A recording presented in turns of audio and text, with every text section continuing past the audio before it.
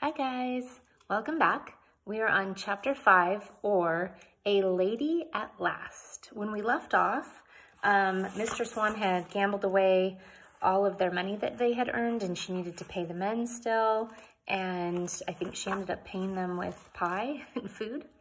All right, let's see what this means. November had arrived on the bay, bringing rain and a crisp wind, but I had barely noticed. I had spent the past week sewing and baking, and Jehu joked that my hair smelled like a pie. I was still quite furious with Mr. Swan, though he went to great lengths to be solicitous to me. Our reputation in the oyster business was in ruins. I didn't know how we would ever hire help again. Think about it. Everyone's going to hear that they didn't actually pay the workers, so who's going to want to go work for them? One cool morning, after finishing the final sleeve of the final shirt, I contemplated my blighted existence. I was full of frustration at the disagreeable men of Shoalwater Bay, Mr. Swan chief among them, and in that moment I resolved that I would have one small comfort for myself. I would have a hot bath, or die trying. I had not bathed in warm water since leaving Philadelphia almost a year ago, making do with sticky saltwater baths on the sea voyage, and then bathing in a freezing cold stream since arriving here. After scouring the settlement high and low, I found a large empty wooden cask that had been sawn in half on the beach near where the schooners brought on fresh water. I dragged it around to the side of the cabin and rigged several blankets around it. Then I began the laborious process of heating water over the fire. Pot after pot of steaming water I brought carefully around out of the cabin to fill the cask. Finally, when I was satisfied that the cask was full, I dashed back into the cabin in search of a clean towel and the small bar of lavender soap I had been hoarding. So I'm sure you guys remember from when we read Fever how difficult it was to create a bath. So a cask, I'm assuming, is like a tub of some sort. She has it behind the cabin outside. So that's why she had to put up blankets around it to have some privacy. And then back and forth, heat the water, pour it in. Go heat water, pour it in. That's a big task.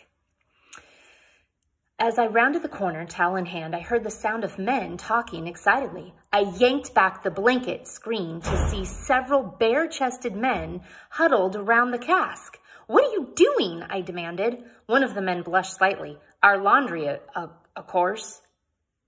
I ran over to the cask and peered inside. Filthy shirts swam in the now gray, murky water. Oh my gosh. They're doing their dirty clothes in it. Oh my gosh, that was my bath. The men looked a little puzzled. One of them spoke up. "Since you said you wouldn't do our laundry no more, ma'am, we just figured we'd have to do it ourselves." The water was just sitting here, wasting away. It was not wasting away. I heard the familiar sound of spitting. "Gow," Mr. Russell said, milking bucket in one hand and stool in the other. "You gotta start milking Burton." "These men just stole my bath water," I exploded at him, "and now you want me to milk your cow?" Out of the corner of my eye, I saw the thieving men slink away.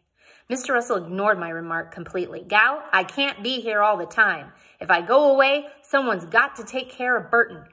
I put my hands on my hips. While I had certainly performed more disgusting chores than milking a cow, I despised the beast almost as much as the man. Burton the cow had been responsible for eating my entire wardrobe when I'd first arrived on the bay. I heard the cow mooing loudly in the distance, and Mr. Russell crooked his finger for me to follow him. The cow was situated in a roofed stall not far from the cabin. The beast snapped her tail as if she were as irritated at the thought of my milking her. Mr. Russell patted the cow's rump gently, murmured soothing words. "Now, gal, pull firmly, but go nice and easy. Birdie's real sensitive." I stared at the cow dubiously. "All right, then, you take a go at it, gal," Mr. Russell said. "Ain't nothing to be afeard of." I drew myself up. I am most certainly not afraid of a cow. "Then go on." His challenge hung in the air. I was Miss Jane Peck of Philadelphia. I was a proper young lady. I could organize a party for 50. I could certainly milk a cow. I sat down on the stool and gingerly positioned the bucket.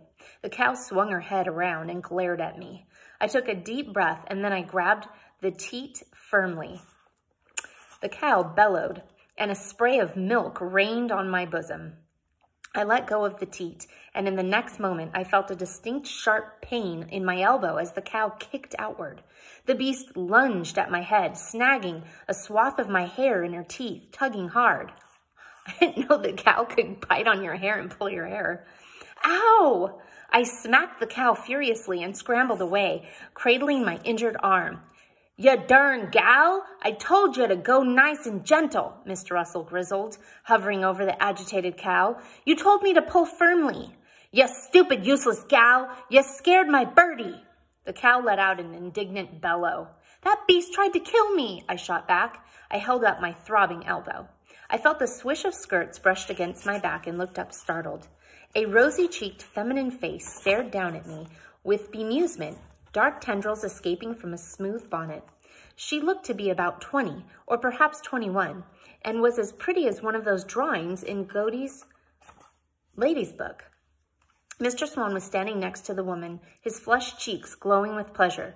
"This is Mrs. Frink Jane. She and her husband have only just arrived, so I brought her straight here. They traveled overland all the way from Ohio," Mr. Swan said, as if bestowing a present. "How do you do, Miss Peck?" the young woman said in a cultivated voice.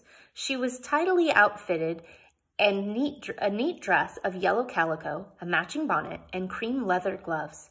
Although her clothes were not fancy dress, they were certainly of a nice cut. I was abruptly, painfully aware that my skirts were covered with mud. My bodice soaked with cow's milk, and my hair tumbled down around my shoulders in a tangled heap. "My, what unusual grass," she said, raising a curious arched eyebrow. "Is it peculiar to the region?" "Grass?" Mr. Swan asked, rubbing his beard thoughtfully. We followed her line of vision and saw that the cow was chomping on something long and red, a baleful expression on her face. So the cow's chewing on something long and red. That's not grass. I put a tentative hand up to my head and felt a patch of skin where hair should have been. Oh my gosh. Mr. Russell snorted. Mr. and Mrs. Frink had been married a little over a year.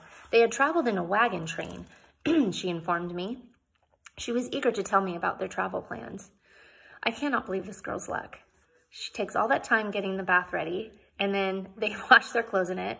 She's trying to milk the cow, and he tears out a chunk of her hair. Oh my gosh, I'm sorry. It's just funny. Her husband had heard from a cousin that the area was booming, and as they had missed the gold rush, he was very eager that they try their luck on the bay. He had grand ideas of opening a hotel. Mrs. Frink was very fond of Mr. Frink, but men, for all their good intentions, were not as sensible as women, were they? After all, she had been the one to round up their horses when they'd spooked in Illinois, and it had been her negotiations with that disreputable ferryman that had gotten them across the river in Missouri. And then, of course, it had been her good suggestion to use the metal bits from the pickle barrel to mend the spare wheel when it had broken near the Snake River. I learned all this as I changed into clean clothes behind the shabby blanket screen that served as a dressing area of sorts. Mrs. Frink had barely ceased speaking since entering the cabin. Mr. Swan had left her with me to provide a lady's hospitality while he went off to show her husband our bejoining settlement. Not sure about that word, sorry. But Mrs. Frink had done most of the entertaining so far. I tried to attend her, but was distracted by thoughts of how I must appear next to this new arrival. While my dresses were of serviceable calico, they were not as fashionable as Mrs. Frink's. I didn't even own a pair of gloves anymore, and my bonnet was quite sad-looking, not to mention my shoes were ill-fitting boys' boots. I felt the same way I used to feel when Sally Biddle walked into a room. Really, it all went back to Sally Biddle. Picture a perfect girl with golden curls, a tiny waist, and all the best connections.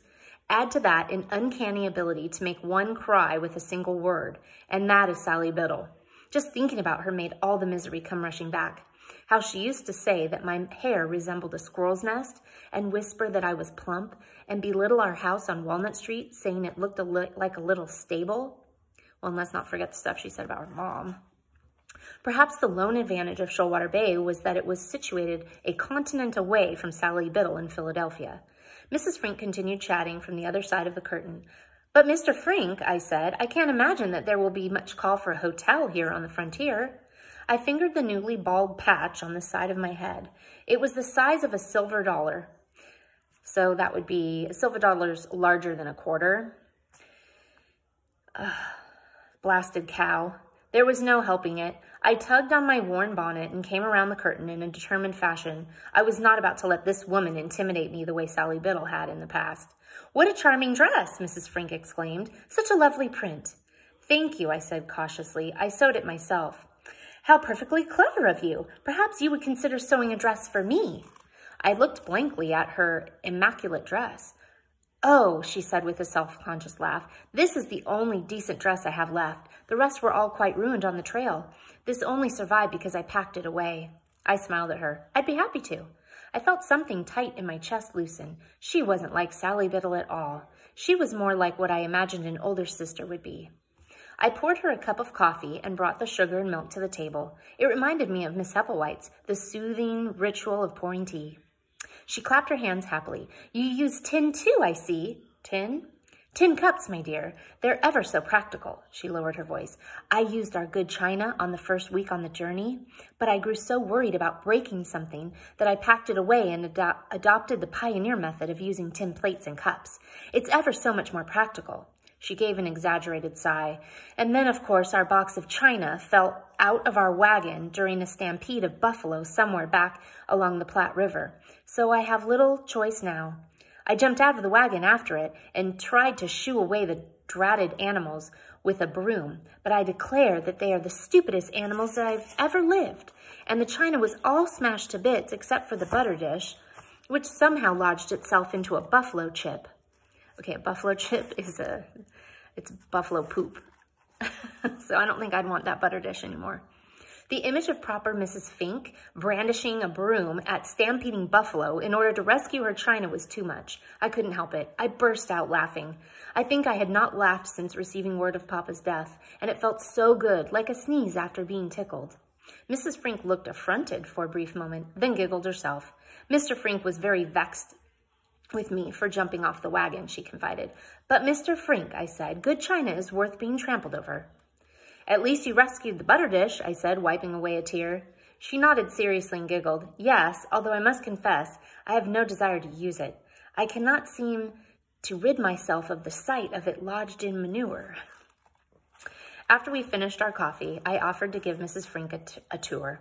At last, another lady. I had so many questions for her.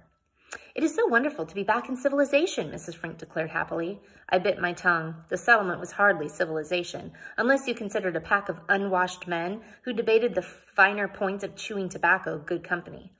She turned to me. I should very much like to meet the other ladies. Well, I hedged, as we stood on the porch surveying the cabins and tents that dotted the landscape, I'm rather afraid that I am the only young lady present. One elegant eyebrow raised slightly. I see. I rushed to reassure, but the Chinook women are very kind, and quite a few speak English. They live that way, I said, pointing at the stream. Chinook? Do you mean Indians? I nodded. I see, she said again, an inscrutable expression on her face. And who exactly lives in this cabin? Mrs. Frink asked, wrinkling her small nose.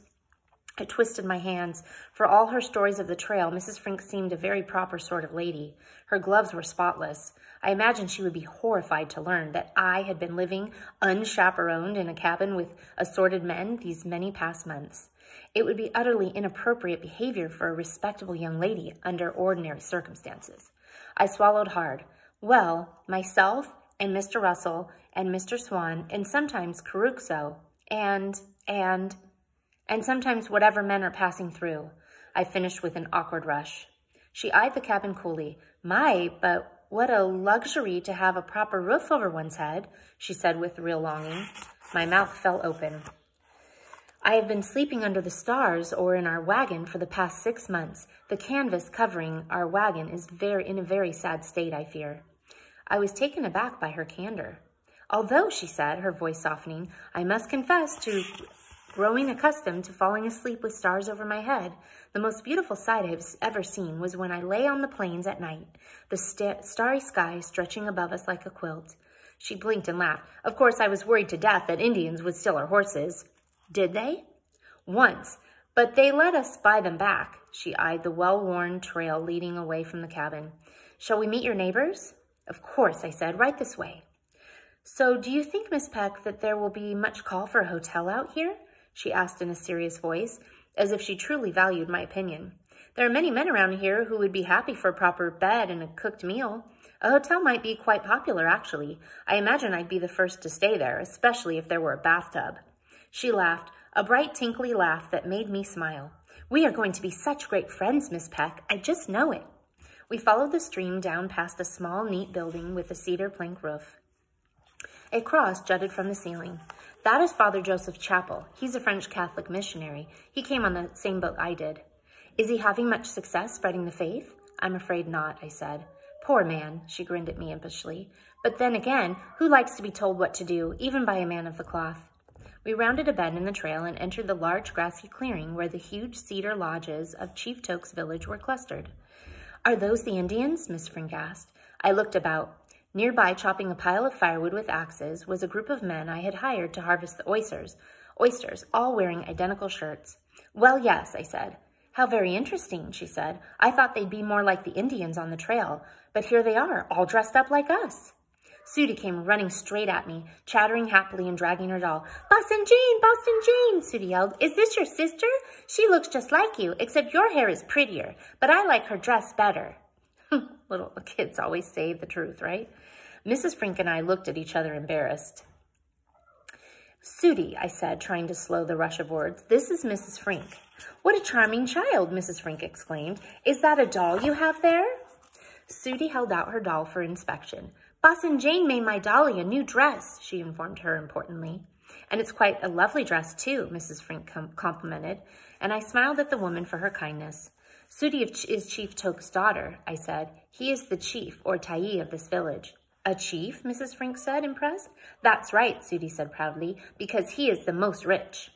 Sudie, do you know where your father is? I asked. She pressed her lips together for a minute and then said, He is with Mr. Russell, Mr. Swan, and some other man. I don't like Mr. Russell very much, she informed Mrs. Frink. He has a cow that keeps us up all night sometimes. Was that the gentleman with whom you were milking the cow when I arrived? Mrs. Frink asked. Yes, he was the first pioneer to come here. I was preparing to launch into an explanation of Mr. Russell's business and character when Mr. Swan, Mr. Russell, and a man who I supposed must be Mr. Frink came sauntering over to where we stood. Ah, Jane, there you are. Capital, Mr. Swan announced. Miss Peck has been very kindly giving me a tour, Mrs. Frink said, patting the man on his arm. Miss Peck, may I introduce my husband, Mr. Frink?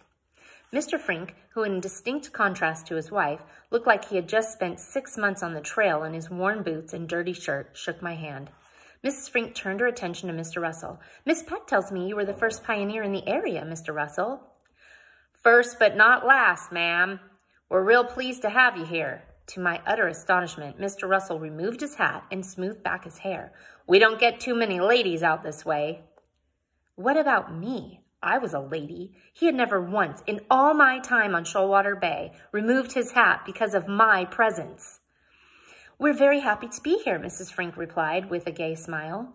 That's a real pretty dress you're wearing, if you don't mind my saying so, Mr. Russell added, blushing furiously. Why, Miss Peck, you didn't tell me what a charming man Mr. Russell was, Miss Frink said with a wide smile, extending her arm to him.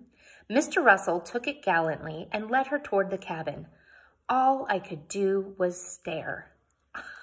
Oh my gosh. He has been mean to her the whole time, spitting at her feet. Oh my gosh. And now he's like all gentleman with this lady. Wow. Okay. Well, until our next chapter. And now I guess my question is, do we trust Mrs. Frink? I don't know. I don't know if I trust her. She's being really nice, but with Jane's luck, it just seems like everything goes wrong. So I have a little bit of suspicions on Mrs. Frink. So I wonder if you do. Bye.